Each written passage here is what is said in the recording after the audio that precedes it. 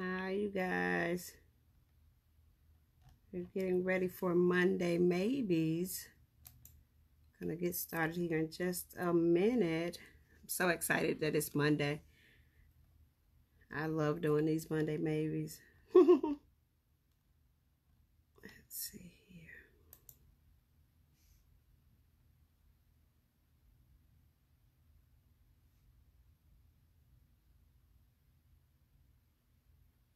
Let's see.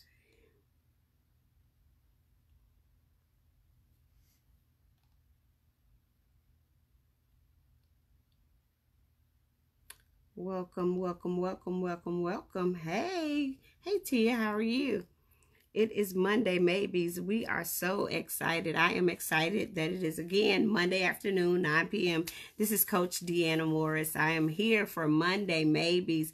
This is our third week of Monday Maybes. You know, that stuff that we always say we're going to do and we don't get around to doing, or we put it off and we'll say, well, I'll do it next week. I'll do it next year. I'll do it Tuesday. Well, how about let's just do it now? Let's stick to making sure that we stop putting things off to Monday. Maybe I'll do it Monday. When we say maybe I'll do it Monday, we never really go back to do what we said we were going to do. So I'm so excited to have you guys here tonight. Don't forget, share this and share it with your friends so that we can get some of this valuable information out on Monday Maybes. So this is our third week of Monday Maybe. We have one more week to go, which is next Monday at 9 p.m. This is Coach DeAnna Morris of Life Seeds Coaching and Developing Firm. So I am so excited. We're going to dive right in on tonight. I know, let's go back over. We always do our recap. So the first week for Monday Maybes, we talked about procrastination and the things that cause us to procrastinate and not accomplish our dreams and our goals. So one of those things, we had 3 topics. It was fear of failure, disappointment, and that thing of perfection, always thinking that it has to be done just like we wrote it down. It doesn't always happen that way. So that's what we talked about the first week of Monday Maybes. We talked about how procrastination is the biggest thing that stops us from doing what we say we're going to do. We set goals and we don't accomplish them. And this is the time that we got to get busy and accomplish those great things. But tonight we're going to talk about passion. You got to figure out what your passion is. You'll be distracted if you don't have a passion. You'll be complacent if you don't have a passion. You don't even know what that thing is that you like to do. So it'll cause you to be complacent and not do anything. So on the first week we talked about procrastination and the fear of failure being one of the things that causes us to procrastinate. Disappointment causes us to procrastinate. You know, it didn't work out the way we thought it was supposed to work out. So we got upset and we put it down. We talked about that thing of perfection, always thinking that it has to be done the way that we wrote it down on paper. And most times it doesn't work that way. It does not happen the way that we wrote it on paper. And that's no reason to stop and go, maybe I'll do it later. No, stick to it. Stick to it. Stick to it. Those were the things from week 1. So week 2 was about accountability and setting goals. You have to be accountable. You need to set a goal and you need to do it. Don't wait till later on. And that's why I decided that I wanted to do these Maybe Mondays, because we all do it. We all put it off and say, I'll do it next week. I'll do it next month. I'll do it later on. We don't know whether we're going to have next month. We don't even know if we're going to have next week, tomorrow, the next hour. So I'm really big on this thing. And I keep saying that there's so much potential in the grave. That means that people leave this earth with all of these talents, all of these gifts, all of these abilities that we never got to see happen in the earth, and it's gone. It's nothing else. I don't want to be that person, and I don't want you to be one of those people either. So I want us to get busy in doing what we're supposed to do. So last week, week 2, we talked about accountability and setting goals. Remember, we started talking about the throwing the spaghetti on the wall. So that's where I'm headed this week. This week, we're going to talk about our passions. What is passion? Do you know what you're supposed to be doing? So I got a couple of questions that I'm going to give you tonight to help you kind of develop and think about what is it that I'm supposed to be doing? How am I supposed to do it? Where do I start? Where do I begin? How do I even know what my passion is? Well, the first thing I want to do, I want to read something that I thought was so interesting that I found today about passion. Passion may be defined as an inclination or desire to do something one likes to do or thinks is important. We are all in search of happiness, which is so often tied to life's passion and doing what we were meant to do. Our passion is what we want to do naturally. Remember I talked about that? Our passion is that thing that we want to, we'll find ourselves doing it in the middle of the night. We'll find ourselves, if we were homeless, if we were just anywhere, the passion is that thing that you find yourself doing no matter what. If you're sad, you'll do it. If you're lonely, you'll do it. Somebody's passion may be singing. Somebody's passion may be cooking. What is your passion? And here's the other thing about passion. It's not what others want you to do.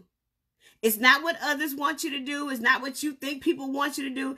It's the thing that you love to do.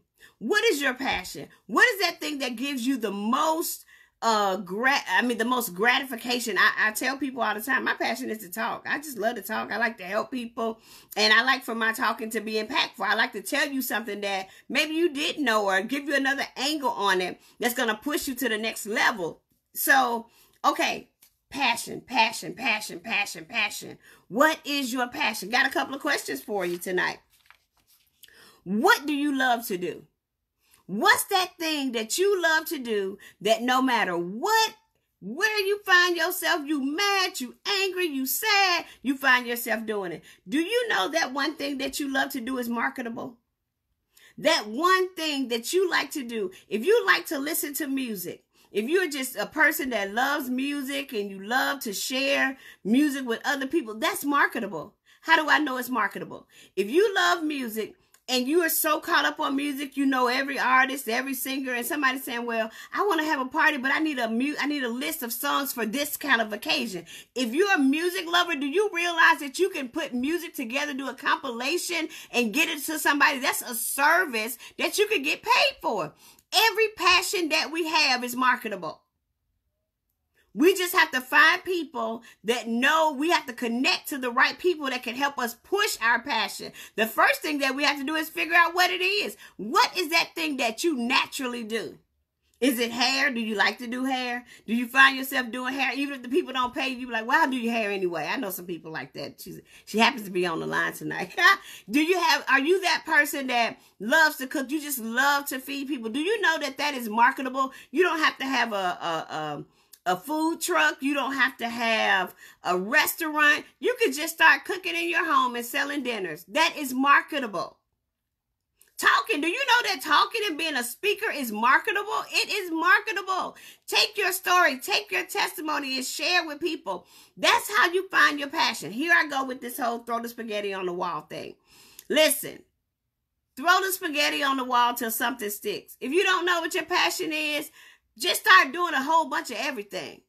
Things that you think you like. Some things we don't try because we don't know whether we'll like them or not. So we miss out on just the idea that we might be successful at it. Like, for an example, this is an example, and I'm always transparently sharing me and my husband's business. But anyway, my husband shared with me some years ago that he always wanted to play the bass guitar. And he said since he was like 12 years old, he wanted to play the bass guitar. But he had never taken the time to invest in getting a guitar. During that time, I don't think he even told his parents that he wanted to do that, or told his mom that he wanted to do that. So when he shared this with me some years ago, well, my thought was, if you want to do it, just try it. So I went out and I bought him a bass guitar. He's been plucking it ever since, but it's a passion. It's something that he wants to do. He can't say that he never had a chance to do it because it's something that he took the initiative, even though you sometimes have to be the person to push a person into what they think they want to do. The only way you're going to determine whether you're good at it is if you try it. So I'm really big on try it. Throw some spaghetti on the wall and see what sticks. If you like writing, start writing. If you like teaching, start teaching. If you like doing makeup, start doing makeup. Even if you don't stick with it, try it. You don't know what will stick. I have a young lady that did my makeup for, we'll come to that later, for the article that was released this month. She loves doing makeup. And she does it for herself. She has these beautiful videos of makeup. But guess what? She had not done anybody's makeup but her own. And she is very, very gifted in this area. So when she did mine, guess what my thought was? Girl, let's get up. You got to make some money. You got to make this thing marketable. You got to get to going. You got to get a business going. You got to do what you're supposed to do. That's how you find what your passion is. There's some things that I've been doing for years that I just honestly didn't know that it was a passion for me. I just thought it was just something that I like to do. I like to write. I like to write stories. I like to tell stories that help people overcome. I like to talk. So what I've learned to do is take all of that stuff and put it together and make it marketable. I like to talk. So why am I not doing lives like this to help somebody? So my first question is, what is it that you love to do? What do you love to do? What is it? Is it cooking? Is it hair? Is it dancing? Is it singing? What is it? It could, even down to those that, you may like reading the Bible. And if that's so, that's good. But you can teach Bible classes. You may like to plant flowers. I don't have a green thumb. Nothing in me is green about a thumb. But guess what? I know people that like that. I like flowers. I don't know what to do with them, but I like them. You have to make that passion marketable for you. And there's no reason why it won't work for you if it's a passion. And when it's a passion, it comes easily, it comes naturally. You never know what you're capable of doing if you don't try. That's right. That's right. You won't know what you're capable of unless you try it. So here's another one of my questions for you tonight. Are y'all taking down these questions? Come on, give me some hearts, some likes or something to tell me that you're taking this stuff down. Listen, the first question was, what do you love to do? Number 2 is this. What are you good at doing? What do you do that you know you're good at? That's how you find your passion. What are you doing that you know without a shadow of a doubt? Listen, nobody has to pat me on the back. I know I'm good at doing this. And so when you know you're good at doing something, you will do it and you'll do it with ease. And then it makes it marketable. If you have somebody, listen, when you have a talent or a gift and you know that you're good at it, you don't quite know what to do with it, find somebody, get a coach, get a mentor, somebody that you see doing what you like to do. I have a lady that loves to clean. Not my area of expertise. I keep a clean house, but that ain't my baby. That ain't my passion. Cleaning ain't my passion. But that's somebody's passion. Do you know that people will allow you to come in and clean for them and pay you to do it? And you enjoy it. You enjoy being there to make sure people's houses are clean. But guess what? It's a passion that's marketable. We have so many gifts and talents in us that we're not utilizing. And it's all because we don't know how to market them. We don't know what to do. And guess what? It goes back to week 1. The fear of failure. Nothing beats a failure if you got to try. Throw the spaghetti on the wall. Did it stick? If it stick, keep doing it. Keep working it. Keep making it happen. Listen, here's the other one. What's the most important and essential thing in your life right now?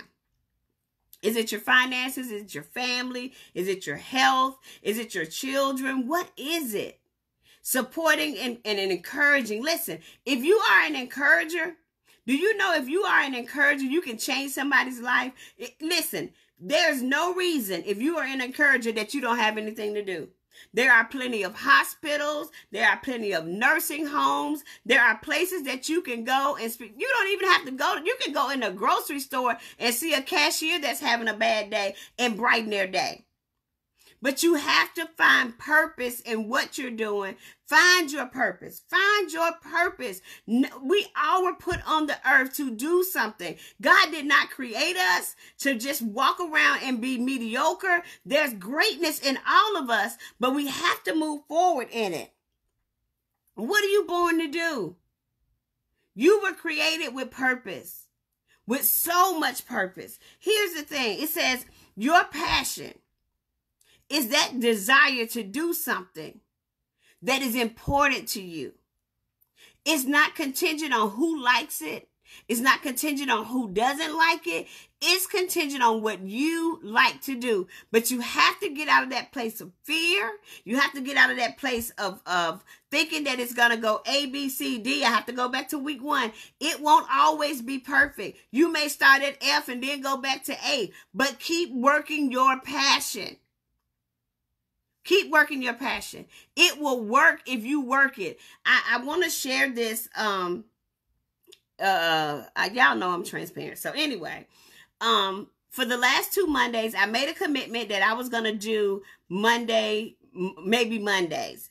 And it's been so weird that every Saturday, Sunday night or Saturday, something comes up, or Monday morning, something comes up that would cause me to not do these sessions and make me say, well, you can't do it. You don't feel good. This is not a good day. Don't put your body through the strain.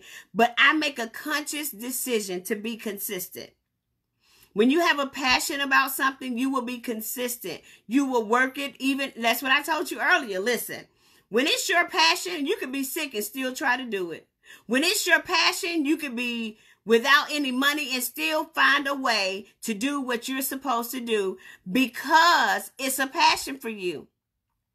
Yeah, I see, Prophet Cooper, you say you love facilitating change in people's life. And guess what? Even when you don't feel good, I bet you up doing it. Some of y'all, tell me what your passions are. What is it that you like to do? I know I see some people on here. I think, Lakeisha, I know your jewelry is your passion. I know the baking is your passion. What are some of the things that you like to do?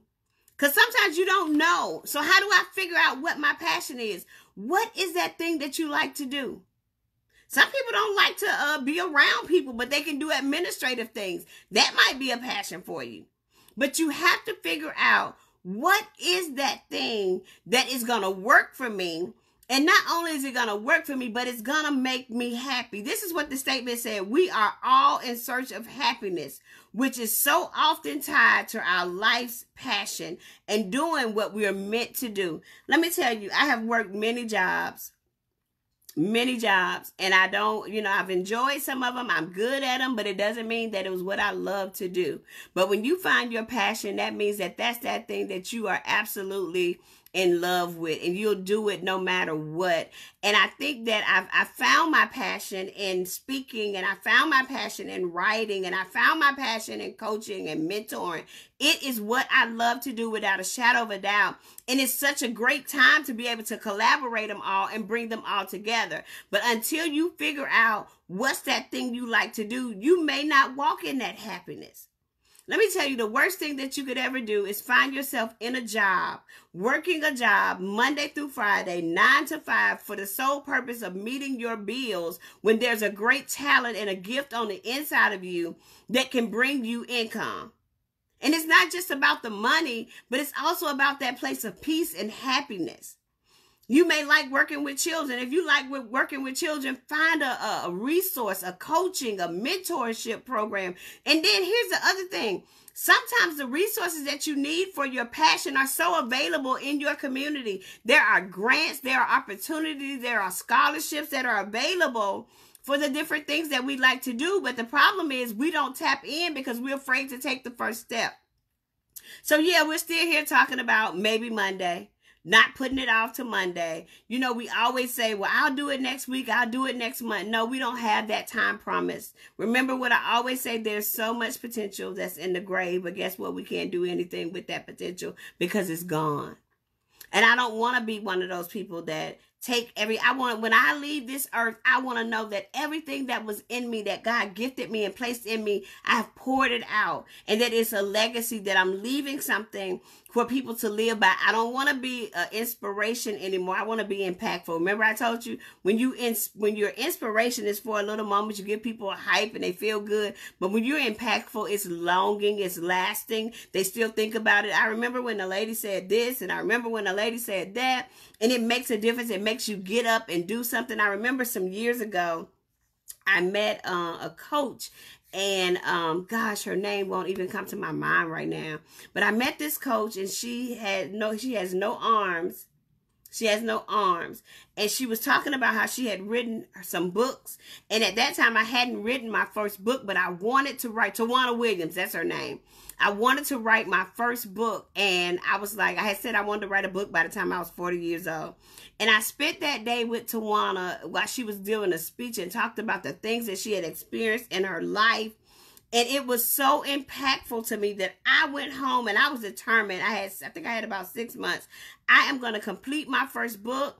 I'm going to do what I'm supposed to do. If she can do it, I can do it. And even now when I have situations and circumstances that arise, I think about her. She overcame so much, and it wasn't at a time that we had so much that was available. I think it was during the 60s, the 50s and the 60s that she was going through her disability and all of those things. But she accomplished something, and she's inspiring. Not only is she inspiring, but she's impacting people. She impacted me so much that I finished that book, and I often think about her. I am determined that I will not leave with potential that was untapped potential.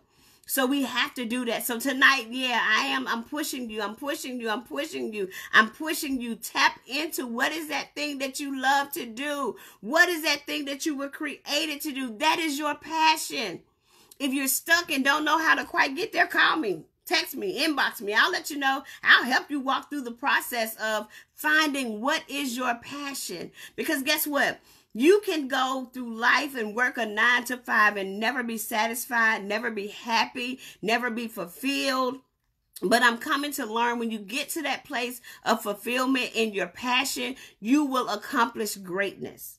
And I know that we all have greatness in us. So I'm so thankful for you guys being here with me tonight. We're talking still on Monday Maybes. So next week is our final week, I think, for Monday Maybe, unless something else drops in my mind about Monday Maybes, and maybe we can extend this a little bit longer. But as of right now, next week is going to be the last Monday Maybe for a while. But anyway, I'm so grateful for you guys sharing with me on tonight, taking the time to be with me. But I want to share a couple of things. You know, I wouldn't be able to share with you about Maybe Mondays if I had not experienced it. I've experienced where I put things off for so long and said I was going to do this and said I was going to do that and just did not do it. And then I got to this place after I had the triple bypass last year. For some of you that don't know, I had a emergency triple bypass, open heart surgery. And when I came out of the surgery, I was doing great things. I was pastoring, I was ministering, I was doing all of these things, but there was another part of my life that I wasn't fulfilling, and I was like, there's more to this than there's another side of this that I'm supposed to be accomplishing. And once I got to the place that I was okay with, it may not look like what everybody thinks it's supposed to look like. It may not look like you. It may not look like theirs, but this is the direction that I know that I'm supposed to go in. Once I accepted that and realized this is my passion, to touch people in every capacity, not just in the sanctuary, but outside in the marketplace as well. Once I did that and started moving, and it's so many doors open because I found my footing, I found my passion, and it will happen for you. If you find your passion and begin to work it, it will happen. Which leads me to share with you. So the first edition, I don't know if you guys, I hope you can see that. It's Who Am I magazine. Richmond came out this week, and I am part of the magazine. My story is in the magazine, and I'm so excited. There are many locations that you can pick it up from. So excited about that. Can y'all see that? It's all about Coach DeAnna Morris. So not only did that come out, but I wrote an article for another magazine that's coming out next month, which is Girl Me Too magazine. Listen, if you've been on my Facebook page or my Instagram, lifeseeds.grow, you'll see all of this information. So I am so excited about what's happening, but I believe that it can happen for you too. So listen, stay in touch with me. Follow me on Facebook at lifeseeds.grow. Follow me on Instagram at lifeseeds.grow.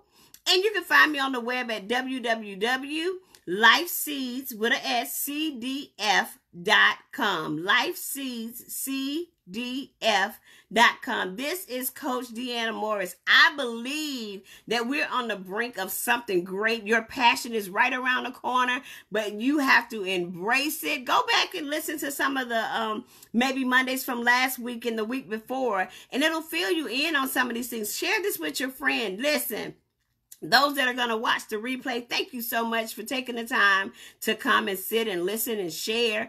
I'm telling you, hey, Brianka, listen, that's one young lady. I am absolutely proud of her. She's doing some awesome and some amazing things. The magazines are here in Richmond. The magazine came out in Richmond. It came out in North Carolina, South Carolina, Tennessee. And if you want a copy, send me an inbox and I'll tell you some locations. If you don't get a chance to get it, I have a few on hand that I'll make sure you get. And I just thank you guys for being with me. I don't like to hold you long. Have a terrific rest of your Monday. I'll see you next week for Maybe Monday. This is Coach DeAnna Morris of Life Seeds Coaching and Developing Firm. Have a great evening.